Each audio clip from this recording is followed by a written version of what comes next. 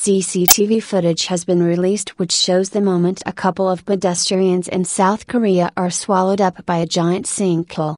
The two unidentified individuals step off a bus in the capital Seoul before the ground beneath them suddenly collapses, causing the couple to plunge down the 10 feet deep hole. Both apparently escaped with only minor injuries, with Seoul Metropolitan City officials and the Korean Geotechnical Society now investigating how the sinkhole was created. Cho Seong-ha, an official at KGS, said, "It is still not known whether this was the immediate cause of the ground sinking. We are planning to analyze the possibility through investigation. We are also planning to figure out other causes for the sinking by looking at various construction records and by investigating the site," he added. Whilst the cause of the sinkhole in this instance remains unknown, they are usually the result of mass erosion below the surface layer where soluble bedrock such as limestone or gypsum can be dissolved by water.